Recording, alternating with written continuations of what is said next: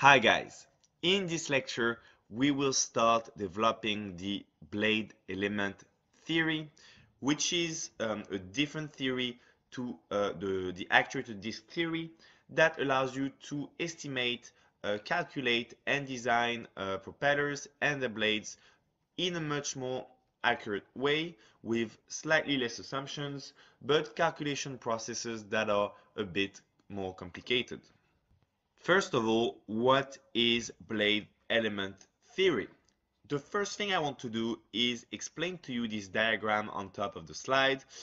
It basically shows you how we consider a blade in this theory. So we start from the center line of the hub about which the propeller is rotating, and then we progress towards the tip of the blades, which is basically the other extremity. And when we talk about the section in this theory, what we mean is imagine you just cut through the propeller at the blade, of the propeller at some section AA, and then remove that part that is towards the tip, and then just looked towards the hub at eye level with the remaining of the blade, with the blade being horizontal. And basically it allows you to look at the blades as their aerofoil shape, at a certain section, okay? And that distance dr that you can see is the width of each section. So basically, the thinner and the smaller they are, the more accurate your calculations would be for a specific blade. However, of course, because there will be more sections, you will require more computational power and to do more calculations, which can take a lot more time. So unlike actuator disk theory, blade element theory allows to take into account the shape of the blades. You can basically look at their airfoil shape and how this impacts the flow around them.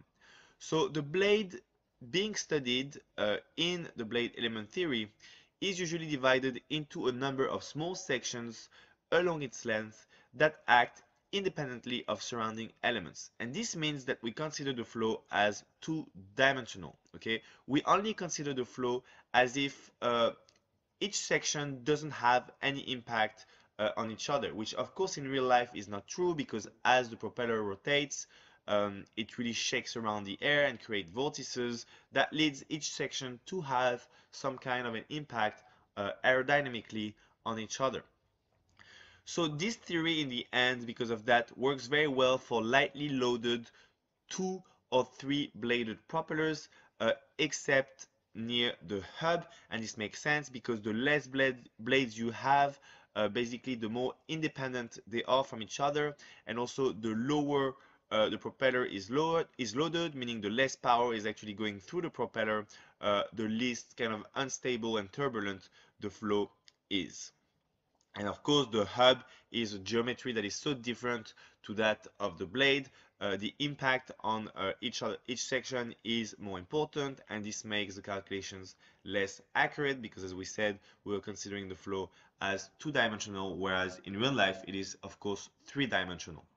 The first thing I want to talk about within blade element theory is solidity, which is basically a way to check whether blade element theory can be valid and accurate enough in certain configurations and situations, meaning with different propeller blades, essentially. Which propellers can work with blade element theory? So individual propeller blades can be assumed to operate in isolation without interference from other blades when the spacing to chord ratio is sufficiently high. And this can be expressed by the dimensionless ratio S over C, which must be much greater than 1. Okay, and here S is the spacing or the circumferential distance between the blades, and the chord C the width of the blade between its leading and trailing edge. And actually, solidity can then be expressed as sigma equals BC divided by pi r, with B the number of blades and r the radius. And that's what this kind of ratio sigma, the solidity, is checking. It's how much blades do I have, so I mean how much actual solid blade material do I have within the circular is essentially circumference of the propeller. So that's why pi r measures, right? Pi r gives a measure of the size of the propeller as a disk, and then BC checks how much of that space are we taking with blades, okay? And blade element theory is only valid if sigma is much smaller than 1, meaning that the space taken by the blades is much smaller than the actual size of the propeller itself, essentially pi r. So in blade element theory, propeller blades are divided into smaller elements and sections. Then a force balance is applied to each section to produce lift and drag, and therefore by adding everything up together for all the blades to calculate the propeller's thrust and torque. And the section local flow velocity is the vector summation of the actual flow velocity Vx, which is basically the forward velocity of the air that the propeller is seeing. It would be V disk, essentially, in actuator disk theory, and the angular flow velocity V theta, which is basically derived from the rotational velocity of the propeller. So the two have to be taken into account to really see what direction and velocity of wind and airflow each section of the blade is actually seeing. And to make this clearer, I invite you to look at the diagram on the top right. You can see here how we look at a section or an element in blade element theory. As I told you before, we are looking towards the hub, and we can see the blade, its shape, and its essentially angle of attack. So let me explain everything a bit better. The zero lift line is basically the line at which if the propeller blade, basically if this line was horizontal, and of course the propeller blade is stuck to that line, okay, so if you move down the line, the propeller blade would move down as much, and if that line is horizontal, the blade, I mean that section of the blade, will not produce any lift, okay? So what you can see here, starting from the right, is the angle theta, which is the angle of that zero lift line. And then you have the actual flow velocity and the radial flow velocity, so we respectively Vx and V theta, which come into play.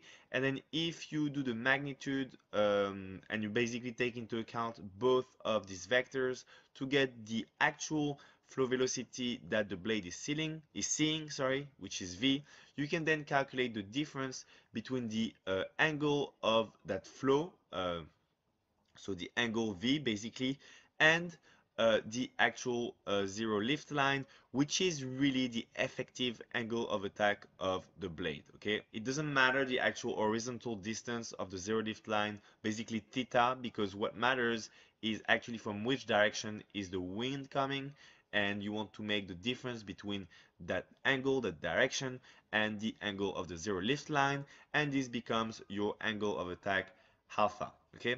And from that we can obtain the lift produced by that section, which is delta L, and the drag produced by that section, which is delta D.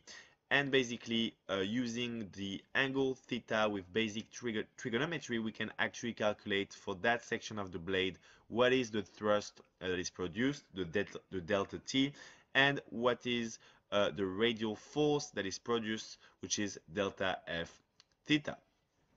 So as the propeller's blades are set at a given geometric pitch angle theta, the local flow velocity creates a flow angle of attack alpha. So again, the difference in angle between the lift and thrust vectors is phi equals theta minus alpha. And using basic trigonometry, we can write that the elemental thrust and circumferential force are respectively delta T equals delta L, which is the lift created by the section, multiplied by cos phi, which is again the difference between theta and alpha, minus delta D multiplied by sinus of phi. And then the circumferential force at that section is equal to the drag at that section multiplied by the cosinus of phi plus delta L multiplied by the sinus of phi. Okay, so we're basically just taking the components of lift and drag and then, in each directions, and then converting them into thrust and circumferential force. So the torque required to turn the element of the blade in question, the element we're looking at, is actually delta Q, which is the torque, which is equal to the distance from the hub, which is, not the hub, the center line of the hub, basically the axis about which the propeller is being rotated. So the distance between that axis and the circumferential force, delta F theta, that you just calculated. So here, of course, R is the distance between the element and the axis of rotation of the propeller. We now need to calculate the actual lift and drag produced by each element. And to do that, it's very simple. All we need to do is apply the lift and drag equations to each element of our blade as follows. We have delta L, the lift, is equal to rho, the air density at sea level in kilograms per cubic meters, multiplied by V, the airflow velocity in meters per second, and that is squared, and then divided by 2, multiplied by the coefficient of lift CL, multiplied by the chord C, multiplied by dr, C and dr being in meters. And it's very easy to see here that actually C times dr is the surface area of each element of the blade. And CL, if you're not familiar with it already, is basically a number that takes into account all the values and complications of the real world that can only be calculated experimentally, and then allows us to get an accurate value for lift. Of course, CL is a value that needs to be obtained experimentally for each cases, and you can find this online for different kind of objects. It's not very different in each situation. It's always roughly the same, but the more accurate your CL, the more accurate your lift. And for example, CL will take into account the roughness of your element, so how much it's shaking the flow around, and how is the boundary layer staying attached to it. It takes into account the impact of the shape of the airfoil, basically what is the pressure difference, how does it create lift, and so on. So we then have the drag, delta D. It's calculated exactly the same way. The only difference here is that we use a different coefficient, and here it's actually the coefficient of drag, CD, which is calculated in the same way, but this time taking into account the drag. So it will be, of course, a different value that takes into account the shape of the airfoil and other parameters to make sure that this calculation gives us the right drag value. Eventually, we can calculate the total thrust and torque produced by the propeller by summing up the values of thrust and torque for each element and each blade. So the way we'll usually do that is you'll basically calculate one element multiplied by the number of blades and then move on to the next element, and then you'll just keep on summing all this stuff, right? So here what we're doing is, first of all, we can calculate the actual thrust produced by each element, which is rho v squared divided by 2 multiplied by CL times cos phi minus CD times sine phi. You remember what all these values are from the previous slides, multiplied by C multiplied by dr, and then you can multiply this by B, which is the number of blade, and that gives you the exact value for this very location of elements for all the blades essentially. And we can do the same thing for the torque, which is delta Q equals rho v squared divided by 2 multiplied by CL times sinus of phi plus CD times cos phi multiplied by C dr, and then multiplied by R to get the torque, and then eventually multiplied by B to get the value of torque for all the elements at the same level on each blade. And once that's done, you can move on to the next element, and then the next and the next and so on, and keep on summing up all these values until you have the total thrust and torque for each element on every blade. So this concludes this first lecture on blade element theory. There's a few others until we get those full theories sorted out, and then we will move into implementing it into MATLAB code. So I try as usual to make this as clear as possible. Some of it can be quite challenging, so just take your time to go through the material, and please don't hesitate to ask me any questions. I'm always available to help you. Thank you very much, guys.